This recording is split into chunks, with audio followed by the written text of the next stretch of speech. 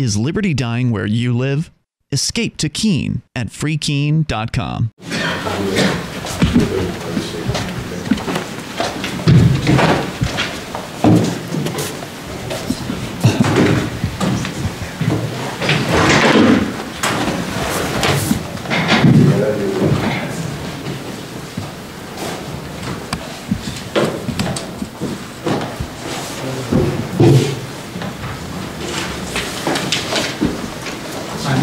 This is a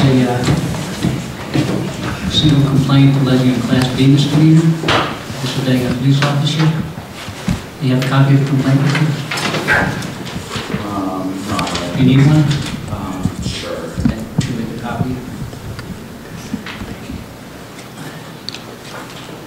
All right, how many witnesses for the prosecutor? 2, Your Honor. Okay, sir. So the way we'll proceed is the prosecution has the burden of proof. They have to prove the case beyond a reasonable doubt. They have 2 witnesses they're going to introduce. When they're done with the testimony, you can ask them questions. If you have any questions for either one of the witnesses. If you don't have any questions, that's fine. It's up to you.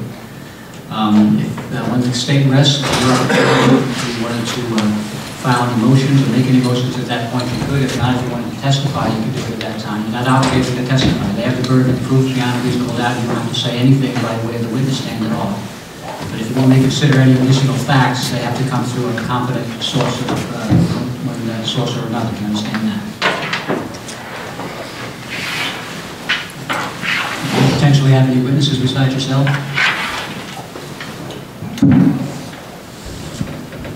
Just for the record, I had originally denied a motion to dismiss, but I didn't realize that there was a motion to continue, but I didn't realize there was a discovery issue. Has the discovery stuff been taken care of?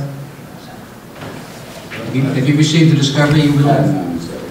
Pardon? I have not gotten discovered. Okay, What happened, Your Honor, was he sent it to the regional prosecutor on the 13th. By the time it got to my office, it was the following week.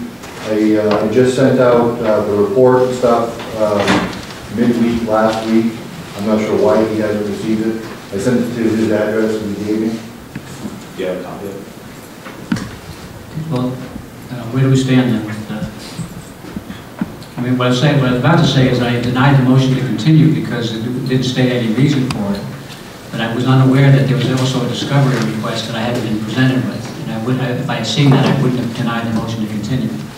So I asked the defendant if you want to continue. You okay going forward? Yeah, if I had it, can I get a copy of it, at least? Is there something you can make a copy of for me? They said they were going to get me a copy. I'll just take it, just stay where you are. I'll just take a brief recess while we make copies for you. Okay? All right, had a chance to see the material? Okay, ready to go forward, sir? Okay, any questions? Okay, go ahead. They call Lieutenant Jerome Master for the stand.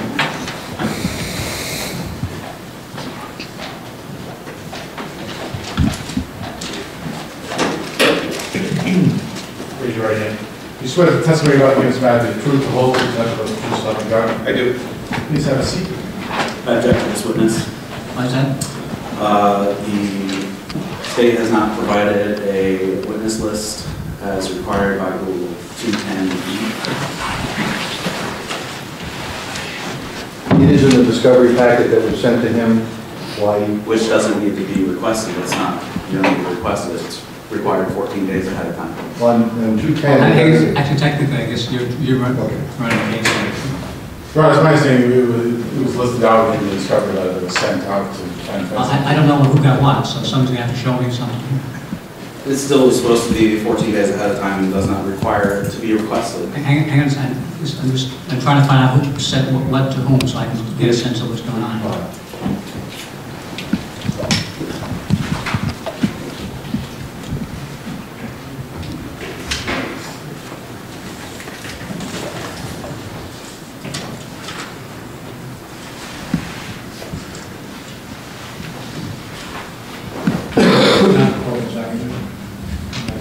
Yeah, they're on the right side.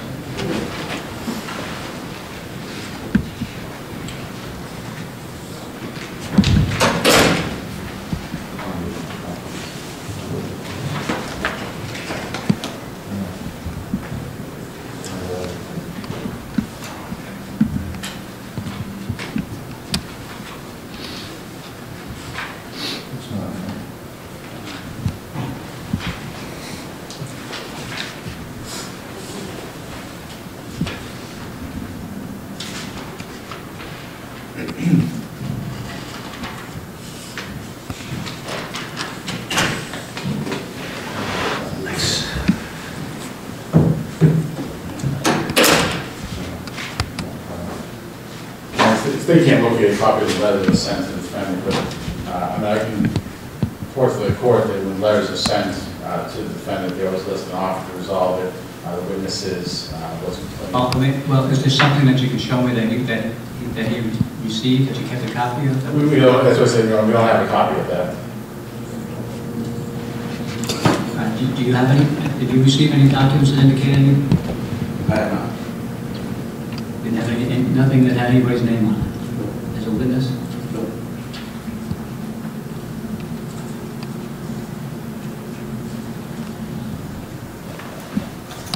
I just gotta have to get the bill in front of me for a second. I can run back to the office.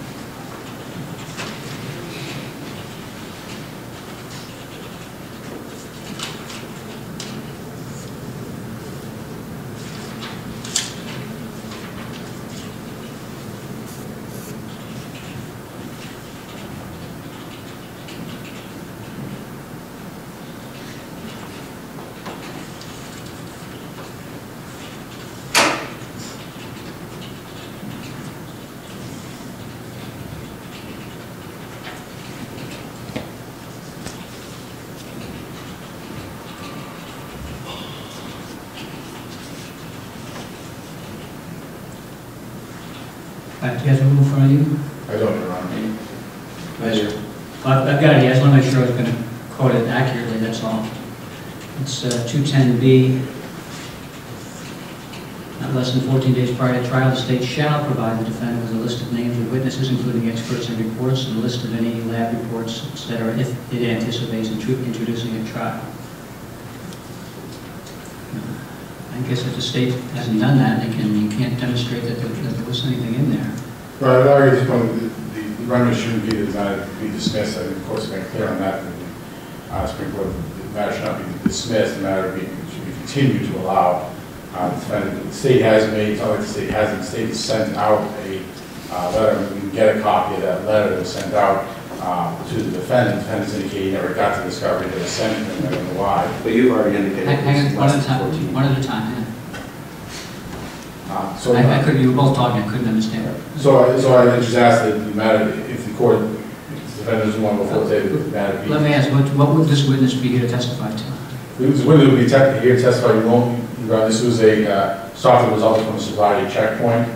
I guess I could ask the court if the court's willing to take judicial notice of this Superior Court's order regarding sobriety checkpoint. This witness would not be necessary. The only witness would be the actual trooper who wrote the citation that the defendant would be aware of. Are we going to hit the same objection to the next witness?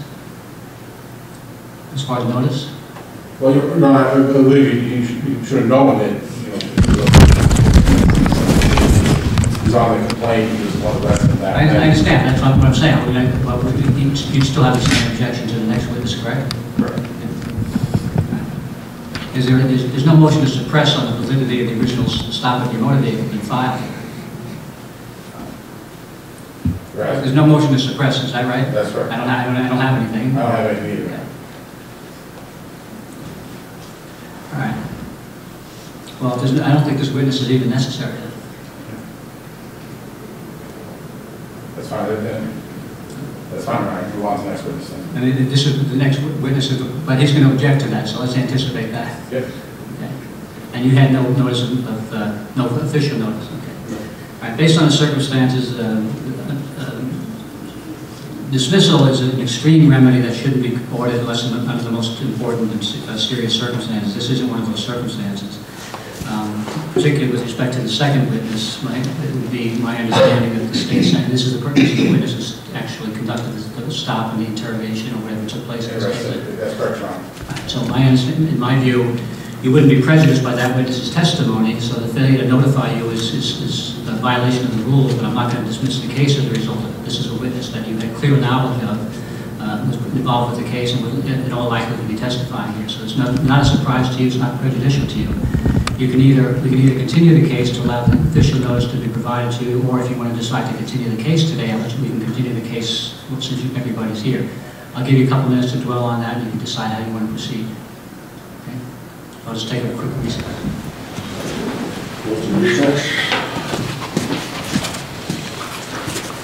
Mr. King, can I email a copy of that to you? Back on the record, you decide how you want to proceed today? Want to continue the case? Okay, all right, so make sure you have an address for the defendant. Or you want to continue the hearing today? Yes. Oh, I'm sorry, I thought you meant you wanted to continue to Please proceed. Yeah, okay. All right, go ahead. Take those Trooper John Lucero to the stand.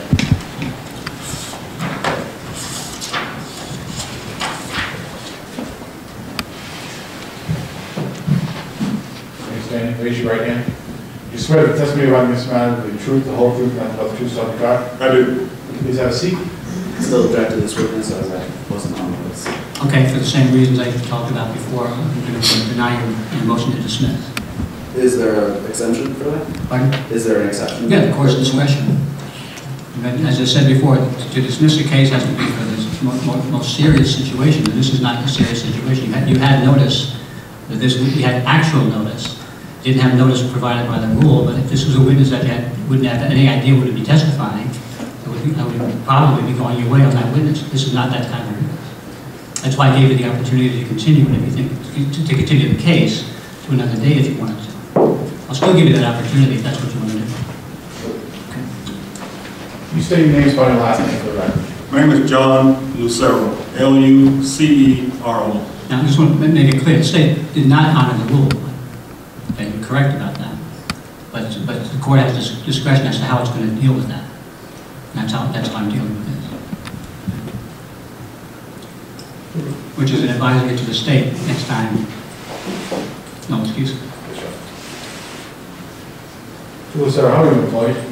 I'm a trooper with the New Hampshire State Police. I've been so employed since August of 2003. You a certified police officer in the state of New Hampshire? I am. Where did you receive that certification? Was a graduate of the 133rd Police Academy, where I received training in criminal code and motor vehicle code enforcement.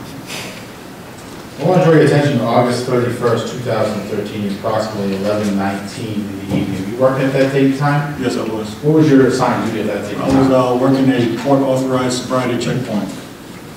Where was that sobriety checkpoint located at? Right on Route 12 in the town of Walpole. Can you just describe for the court how this sobriety checkpoint was set up on Route 12 in Walpole? We had two stations set up in the southbound lane and two stations set up in the northbound lane. It was marked with flags further down the road at each end, and a safety officer and OIC and other troopers at the station. And how were you dressed that evening? I was in a full-duty uniform, headgear, and vest, reflective vest. And did you go through an operational plan ahead before you did? Yes, we did. We received a briefing and a checklist, as well as a sheet to identify vehicles that were identified to pull over into the check stations. Okay. Were you assigned at a certain check station? Yes, I was. I was at check station 3. And where was that located? On the northbound side. And as you were there at that specific date and time, did you observe anything, if anything happened as you were at checkpoint 3 on Route 12 in Walpole? Well, a vehicle entered the checkpoint and was waved into a predetermined stopping point. This vehicle came off, was on Route 12 in Walpole? Yes. At the time, your escort teacher just noticed that Route 12 in the town of Walpole was a way defined by an interest statute. I'm being asked to take notice that Route 12 is a way or a highway in New Hampshire. I'll take judicial notice of that fact. On that specific time, August 31st, 2013, approximately 11:19, did you come in contact with the vehicle waved into your check station? Yes, I did. What happened next after that vehicle came into your station? I approached the vehicle on the driver's side, and as I approached the vehicle, I noticed that the driver was the only occupant in the vehicle, and the window was rolled down about 4 inches. And prior to your, as part of the court order for the sobriety checkpoint, were you given how you were to address these individuals, the operators? Yeah, we're supposed to address them courteously, identify the checkpoint and state who's conducting the checkpoint. Okay. What did you do once this subject vehicle came into your location, you made contact, and explain what happened next? Once I spoke to the driver, I identified the checkpoint. It was a court-authorized sobriety checkpoint, and it was being conducted by the New Hampshire State Police and the Walpole Police Department, and I requested license and registration. And how did the operator respond to you? Well, the driver of the vehicle asked if he was being detained or arrested, and I replied to the driver he was being detained momentarily, and I asked for his license and registration again. And how did the operator respond to you on the second request for your license? The driver then asked if he had committed a crime, and I replied, no, you have not. I need to see your license and registration. And how did this operator respond to your third request for license and registration? The driver replied to my answer was, I should be free to leave then. At that point, I then told the driver to step out, and I opened the door for him. That operator driving of the motor vehicle is in question right here before the court. Is that person in the courtroom here today? Yes, he is. Can you identify him or her for the court? He's seated here, brown hair, glasses, and beard. We're going to reflect the truth identified the defendant. Mr. Will? What happened next after you asked the defendant to step out of the vehicle? Well, after I opened the door, he stated what, and I told him to step out of the vehicle, and I directed him to the rear of his vehicle. And he complied. What happened next after that? Once we reached the rear of his vehicle, I told the driver to place his hands behind his back, and he was being arrested for disobeying an officer. How did he respond to that? He said, really? And I replied, yes. You were asked 3 times to produce your license and registration, and you refused. I then told him again to place his hand behind his back, and he complied. What happened next after you placed him under arrest? After he was placed in the handcuffs, I patted him down and removed his wallet, phone, and some Copblock cards he had in his pocket, and then he was placed inside the cruiser. Well, at some point, were you able to identify a name for the defendant? Yes, after he was placed inside the cruiser, I went back to the wallet and looked through it, looking for identification, and I was located an Ohio driver's license, identifying the driver as Eric LaRoche.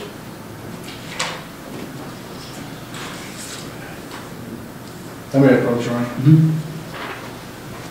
Well, sir, I'm going to show you a photocopy. If you could just identify what that is. This is a photocopy of the driver's license Mr. LaRoche had in his wallet. And that was on his person? Yes. At any point prior to being placed under arrest, did Mr. LaRoche, the defendant, give that to you? No, he did not. No, I asked you to mark the state's exhibit 1 and to use evidence. For what purpose? I'm sure that Mr. LaRoche had his license on him. Any objection, I see that?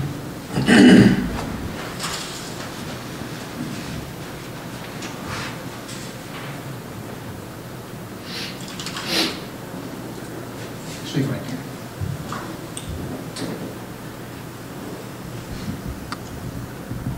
If no further questions, Your Honor. Okay, Mr. LaRoche, as I said, if you have any questions for the witness, you can ask them now. Sure. You said this was a DUI checkpoint. It's a sobriety checkpoint. Sobriety checkpoint. Yes. So why was the main concern license and registration? I couldn't hear you. Why was the main concern about the stop license and registration? That wasn't the main concern. It was just to ask of who the driver is. That's the only thing you asked. Correct? No, I identified the sobriety checkpoint to you, court authorized, and I requested your license and registration. Right, that was the first thing you asked. You didn't ask about being under the influence or anything like that. That's right. Yes, that's true. I asked for your license and registrations first.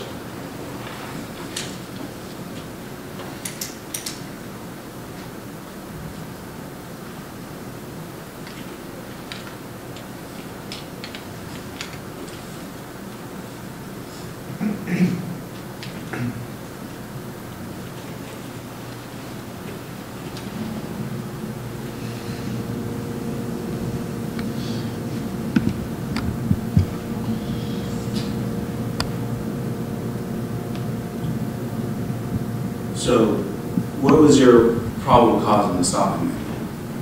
The sobriety checkpoint.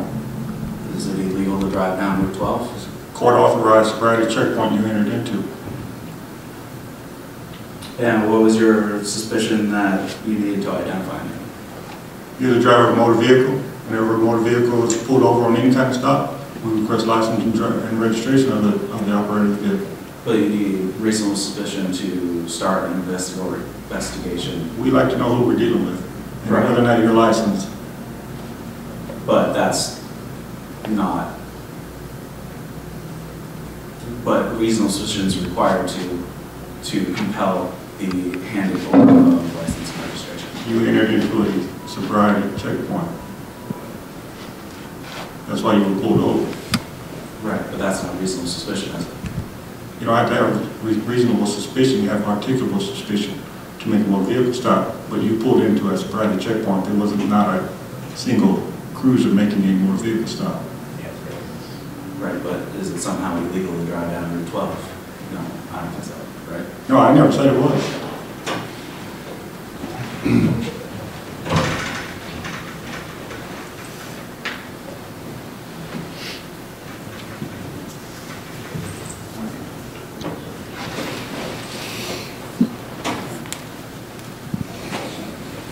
And what state was my license out of? Ohio. Do you know the law in Ohio? You know what, sorry, I couldn't hear you again. Do you know the laws in Ohio? I don't need to know the laws in Ohio. Okay. So it would make sense that I wouldn't know New Hampshire's. If you have a license, you know the requirements for driving a vehicle on any roadway. In Ohio. Do you?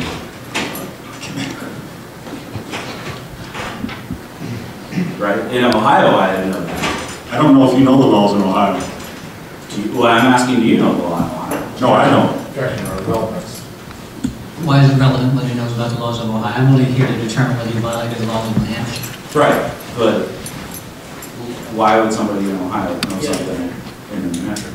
There's an objection about relevancy. Why is it relevant whether he knows or doesn't know? Because I had an Ohio license, not a New Hampshire license. Okay, sustained.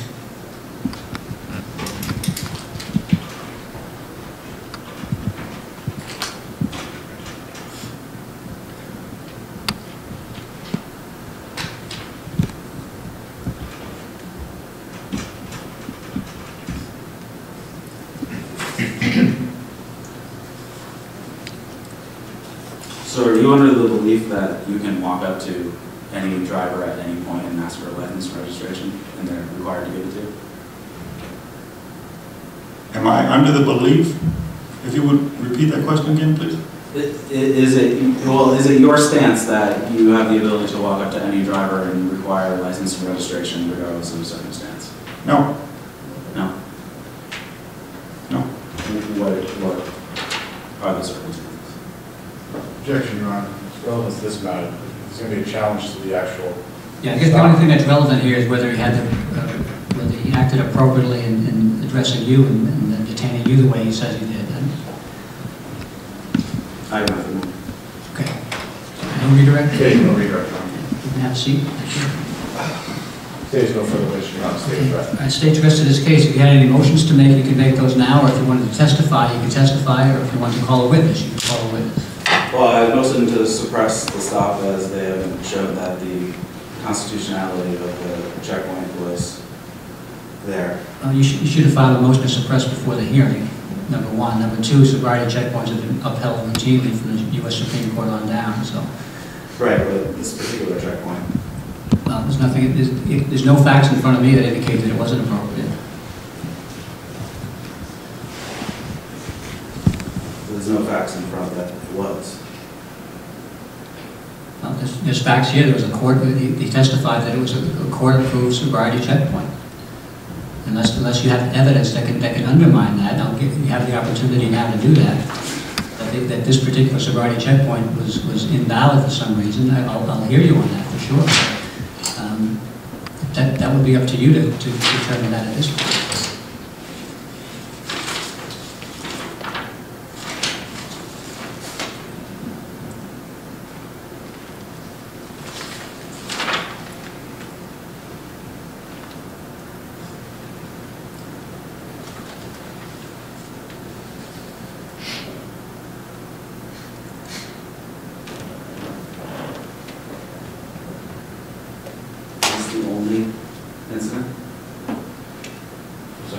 the only incident. I'm sorry, for the record, what is it? There's only one incident in the discovery packet. That's your incident, your specific case. That's the first page it goes through. What about the whole checkpoint?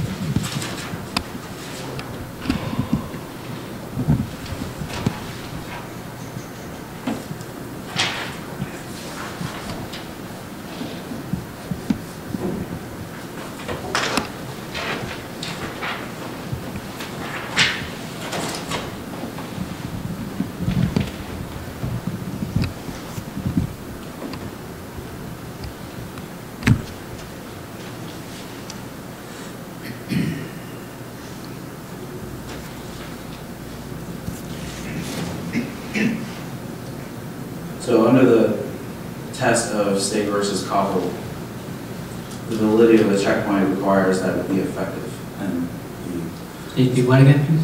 that it be effective. State v. what? State v. Copblock, Spell it for me, please. Coppell. It's a New Hampshire case. What's the citation, what volume is it in? Oh, I have it somewhere. 127. Page? Not 100% sure. It says 127, New Hampshire 186. Or sorry, 286.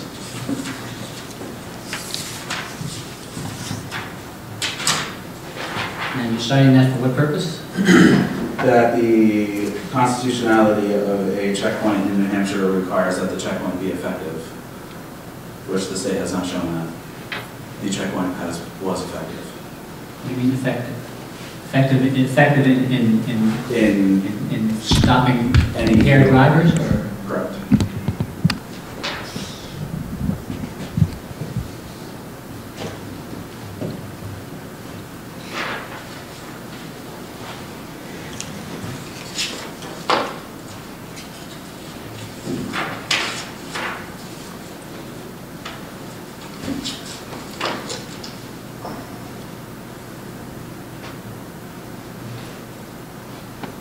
I have the case in front of me, and as I said, this is a case that in advance of trial, both the defendants in that case moved to suppress the evidence, arguing that the roadblocks violated their rights under the state and federal constitutions.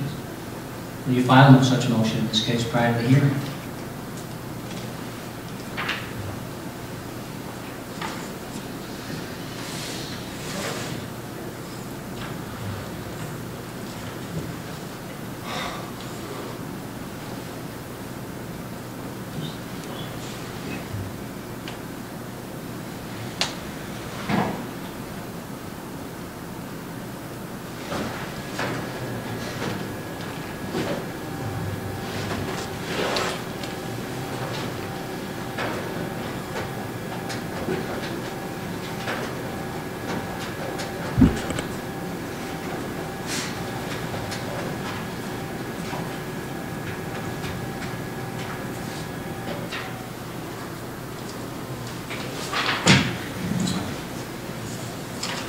Did you want to call a witness or testify yourself? Nope. Okay. All right, anything else? Nope. Just that I don't believe this is a constitution. I believe this is an unconstitutional checkpoint due to the ineffectiveness, and also in the petition. What petition are you referring to there? The petition for the checkpoint. Yeah. that the low amount of DUIs cited wouldn't justify a checkpoint of this level for such a short amount of time and such a small amount of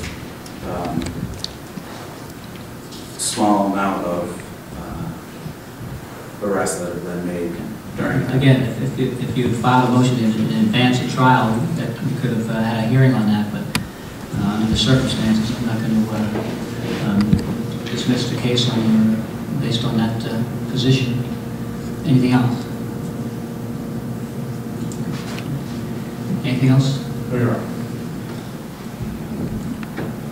The state has the burden of proving beyond a reasonable doubt that you are operating a vehicle, that you're on a way, and that you refused on demand to produce your license under the circumstances, and the court finds that the state proved that case beyond a reasonable doubt, and it is a guilty finding. What's the state's recommendation here? They would recommend standard fine of $500 plus penalty assessment. Is that standard? Big, it's not standard here. It actually says it shall be a Class A misdemeanor, but it was filed as a D.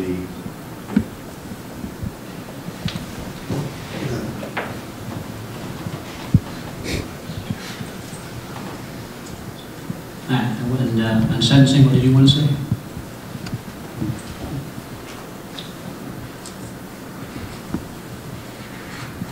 All right, I'll start with the 500. I'll suspend half of it for a year on good behavior, which means no felonies, misdemeanors, or major motor vehicle violations. You need to know this is considered a major motor vehicle violation in New Hampshire for habitual offender purposes, things like DWI and hit and run, stuff like that. If you get too many of those within a 5-year period, you could be certified as an habitual offender.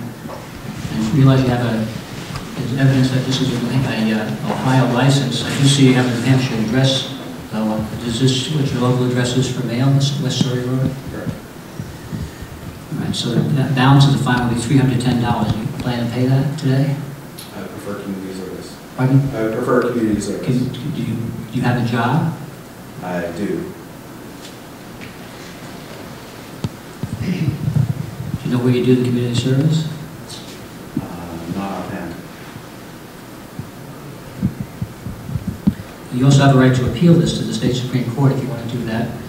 If you do, there's some things that you need to do to make sure that you keep things on track, and while that's pending, you don't have to pay the fine. Give you 31 hours of community service. You have to be back here on, how long do you think it'll take you to do that? 60 days.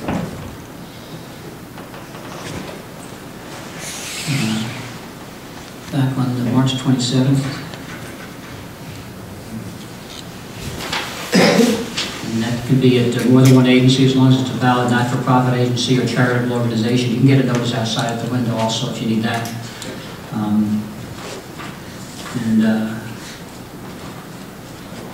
Somebody has to keep track of your time and say, as long as it adds up to the 31 hours, you'll be all set.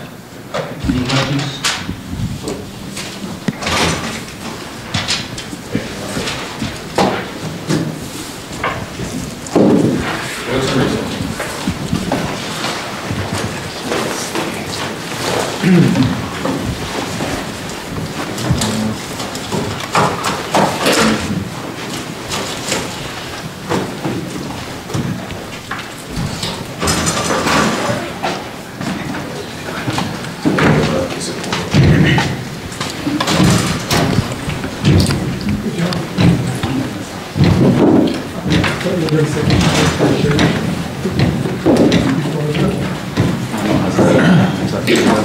Yes. I don't want to be the test case. Oh, it's accepted. It's not.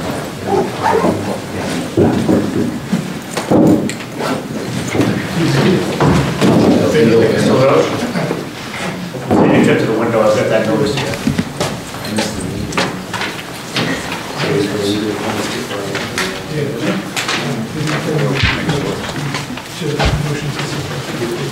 Hey, Jerome, I'd just like to say I don't appreciate when you threatened me the other night at the checkpoint. You threatened me when I got out of the car. I don't appreciate that at all. It was very rude, not very service-oriented. We'd like to invite you to visit freekeen.com. FreeKeen.com features audio, video, and blogs chronicling the transition to a voluntary society. FreeKeen.com also has comments and discussion forums so you can be heard. FreeKeen.com. I should be in Keene, New Hampshire with the Free Staters.